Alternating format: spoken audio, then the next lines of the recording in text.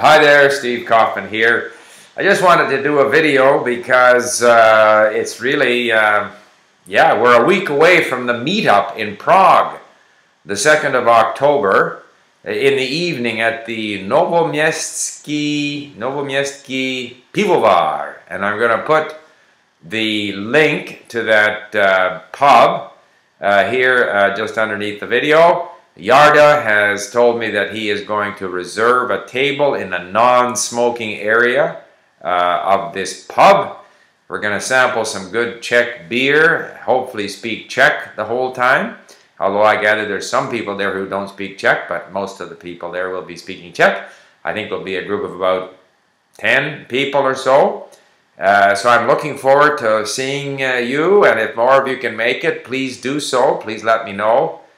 And it sort of reminds me that while there are some people who have to learn languages for their job or because they emigrated somewhere, but for most people, language learning has to be about fun. And so, I'm really looking forward to going to Prague to speak Czech. I've got to figure out what I can do in order to be able to speak all day long. And I was thinking maybe I could even find out if there's like a seniors club, because seniors got time on their hands, they're happy to talk.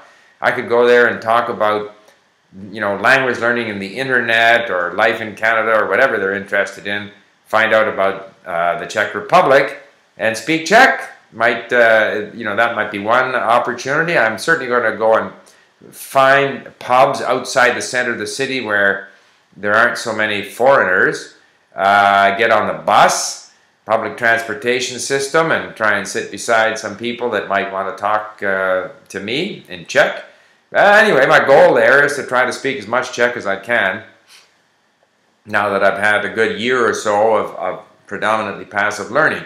But yeah, it's got to be fun, and that's where, just saw the other day that Benny the Irish polyglot is off to Brazil to learn Arabic, to prepare for eventually going to Egypt. Now, I don't know how he does it, but I got to hand it to him that if I were his age and I could charge around to different countries and learn different languages, I think that's a great thing to do. What a tremendous experience. He'll never regret that. His brief exposure to Chinese, his exposure to these different languages, and now he loves being in Brazil. He's going there and he's going to study hard to learn Arabic, and then he's going to go to Egypt and meet people up there. He's perhaps an extreme example of someone who makes basically a full-time occupation out of the enjoyable pursuit of language learning. But ultimately, yeah, it has to be fun. It has to be fun, and it sure is fun for me. Last few days I've been watching Czech movies, some comedies, some modern movies. I saw a couple of movies from 1937. One called Byla Nemoc, which is a movie by Karel Čapek, which was made in 1937, and so 2 years before Hitler invaded Czechoslovakia, and it was pretty,